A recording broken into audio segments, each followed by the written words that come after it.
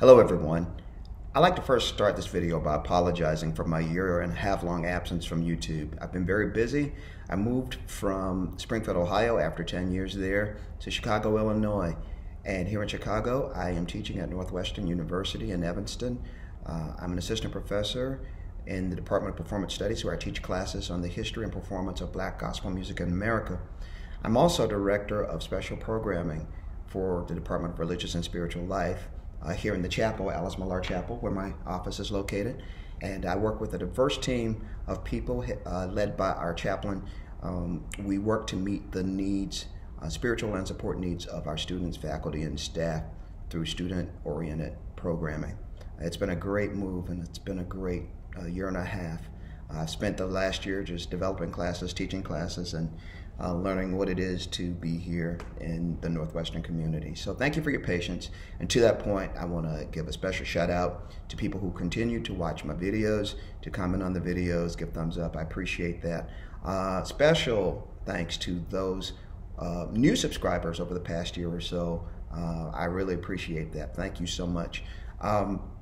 I don't do those videos for any monetary reasons. I just put them up as a form of artistic expression. So I'm grateful for any attention my videos get. With that, I'd like to move on and offer some music in the spirit of Christmas, in this season, in the new year, Kwanzaa, Hanukkah, or anything that you celebrate. I'd like to offer some holiday music in the form of two very well-known hymns, O Come, Emmanuel, and Break Forth, O Beauteous Heavenly Light. These will be arrangements by the late, great Carol Turnquist. As I'm offering these songs, it's also an opportunity to salute her, her life, and her legacy, her music, her arrangements.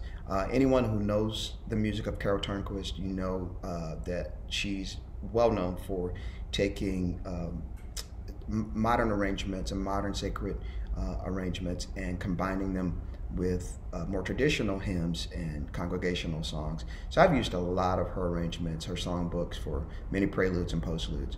And we lost her at 76 years old, January of this year. So we're coming up on a year soon. So I just want to take this opportunity and honor her life with by playing a couple of her arrangements. O Come, Emmanuel, and Break Forth, O Beauteous Heavenly Light. Here we go.